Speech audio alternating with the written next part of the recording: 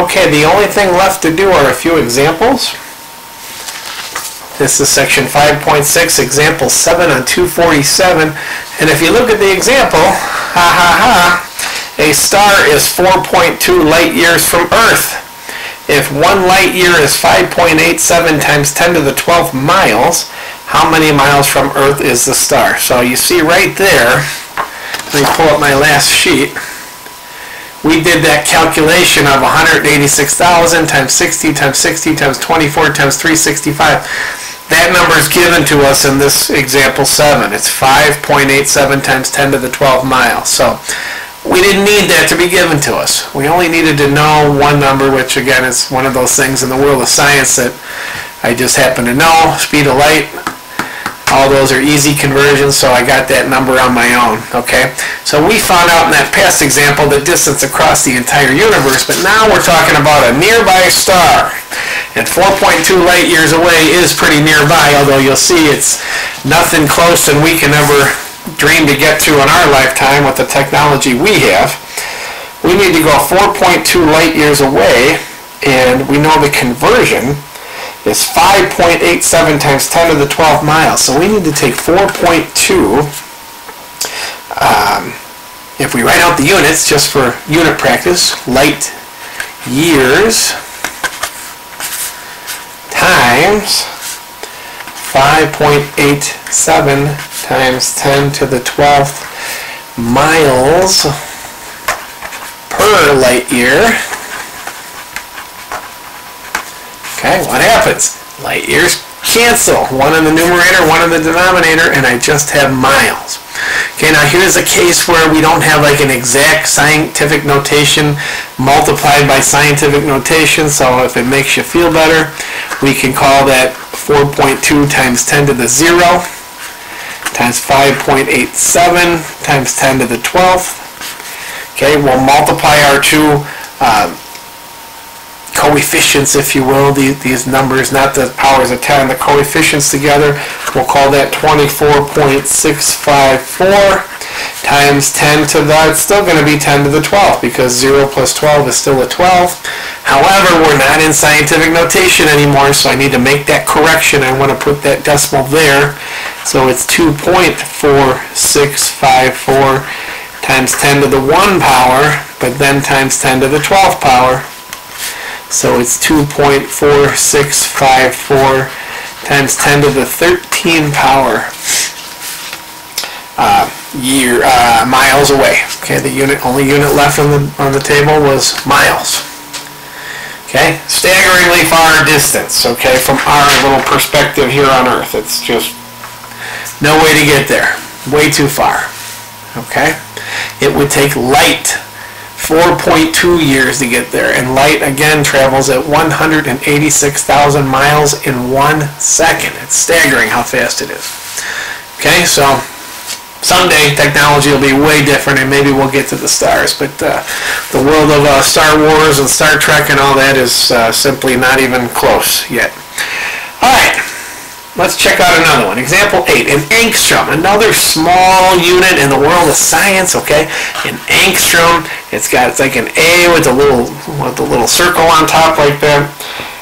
It's defined as an angstrom, it's called, so A-N-G-S-T-R-O-M.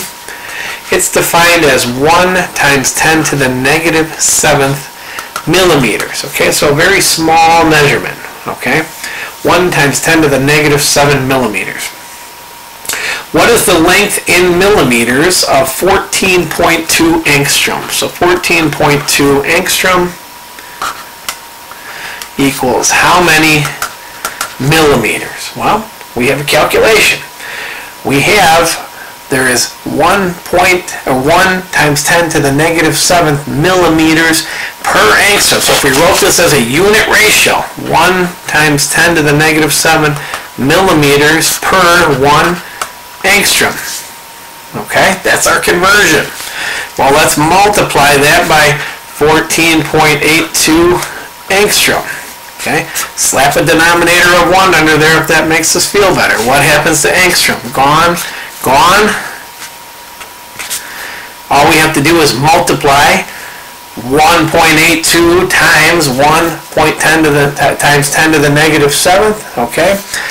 And as you see, if it makes us feel more comfortable to be in scientific notation on both numbers, we can call it that, and we can call that 1.482 times 10 to the 1 power,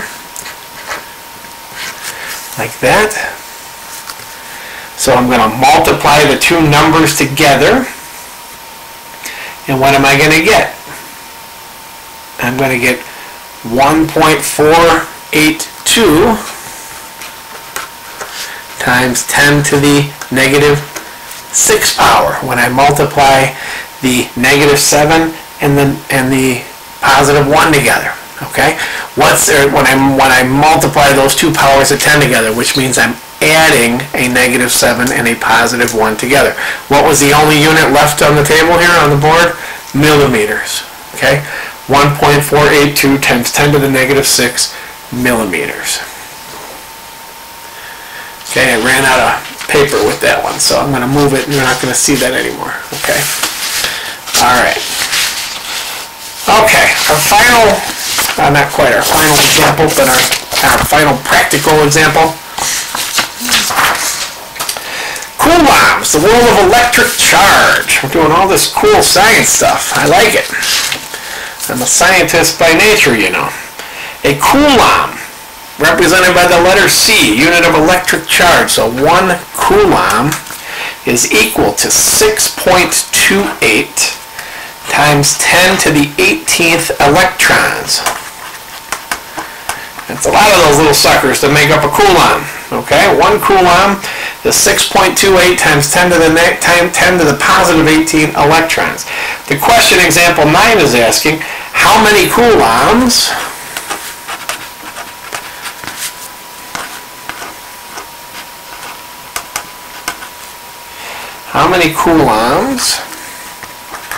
is 2.512 times 10 to the 21 electrons. Okay? All good? Once again, I have a unit conversion at hand here. I've got 2.512 times 10 to the 21 electrons. And I want to convert it to coulombs. I'm just switching units. That's all I'm doing. I'm going to multiply that by some unit ratio. That's a fraction over 1. Multiply it by some other fraction. I want coulombs on the top and electrons on the bottom. Here's my unit ratio right there. So I want 1 coulomb on the top, 6.28 times 10 to the 18th electrons on the bottom. What happens to electrons? Cancel, cancel. And I'm left with that. What is that? Coulomb's the only unit left on the board, but if I look at the numbers, I'm left with 2.512 times 10 to the 21st, now divided by 6.28 times 10 to the 18th. Again, the only unit left on the board is going to be coulombs. Alright, so we have to do this division. Well, let's divide this coefficient part. Take 2.512 divided by 6.28. We're going to get 0.4. Okay, look at my powers of 10 here. I'm going to subtract these two numbers, and I'm going to get 10 to the 3rd power. Okay, again, unit is coulomb, C. 0.4 times 10 to the 3rd. However, that's not scientific notation. Scientific notation wants to have one number and then the decimal point. So I'm going to shift this decimal point one place over, and I'm going to call that 4 times 10 to the 2nd power coulombs. Okay? How did I do that? If I want to show the steps, that will be 4 times 10 to the negative 1, right? Because that would turn it into 0.4, which is what I had. But I had 10 to the 3rd. So when I put these two powers of 10 together and I add the negative 1 and the positive 3, I get 4 times 10 to the positive 2 power. Okay? Are we good? Alright. The only other piece that we're going to do in this section, we're going to skip the very last part of this chapter. Okay, and the very last part of this chapter talks about something called engineering units, okay, engineering notation.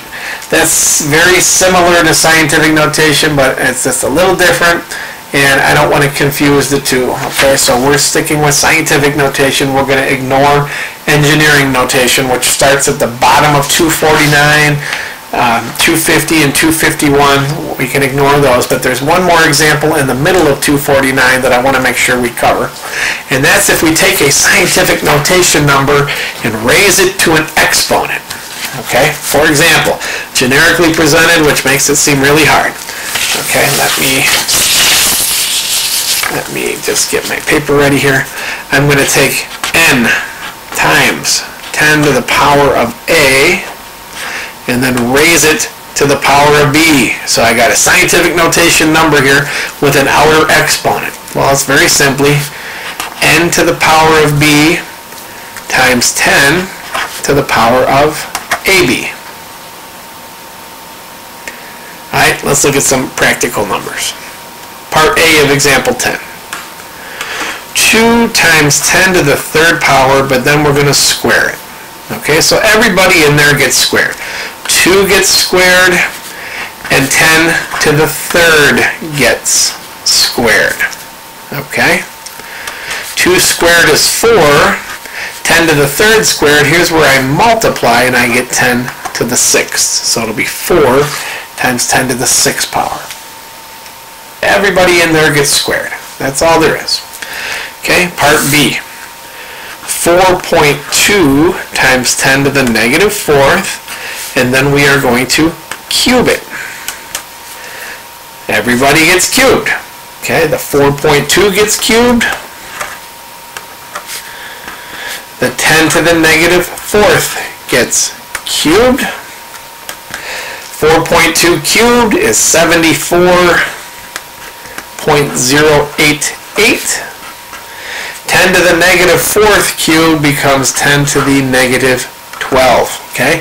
Now here's a case where we need to make a correction because we're no longer in scientific notation. I want to move that decimal to there. So in order for me to move it to there, that's equivalent to me saying 7.4088 times 10 to the 1. But then I had a times 10 to the negative 12 already. So it's going to be 7.4088 times 10 to the negative 11. Okay? All good there?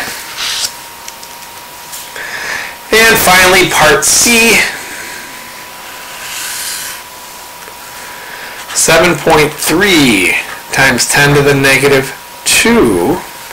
But then I'm raising it to a power of negative 5. Okay? Now, same rules apply, but we got to stop and think about what we're telling ourselves here. So this is 7.3 to the negative 5 power times 10. This will be to the positive 10 power. Okay? 7.3 times 10 to the negative 5 power. Well, what does that mean? Well, that's the same thing as saying 1 over 7.3 to the positive 5 power. Okay, remember a negative exponent is just 1 over the same number with a positive exponent. Okay, so we need to take that number, that 7.3 raised to the power of 5, and then we're going to take 1 divided by that number. So if we do it, let me just punch it in my calculator real quick. And it's also in the book, of course. We get a nice little small decimal here of 0.0000. So 4 leading zeros, and then 4823. Okay, the book's got a lot more decimals than my calculator screen has, but I'll just drag them out. Like the book says, we got that really small decimal, but then we have times 10 to the 10th power tacked on there also. Okay? Clearly, this leading number here is not in scientific notation. So let's put it in scientific notation. So I want to get the decimal and put it right there. So I want it to be 4.823760083. And again, at some point it would make a lot of sense to round that number off. Okay, the book rounded it off there. A lot of decimal points to carry. But what did we do? 1, 2, 3, 4. That was 5 decimal shifts. So that's times 10 to the negative 5th. Okay, but then we had times 10 to the positive 10 already. So if we finally put all this together, we're going to get 4.823760083 times 10 to the, when I consolidate these powers of 10, I'm going to get a positive 5. Okay? So that is scientific notation, some calculations involving scientific notation. As I mentioned, the last couple examples in this chapter are about something called engineering notation, so we can skip that. Alright, so that concludes chapter 5.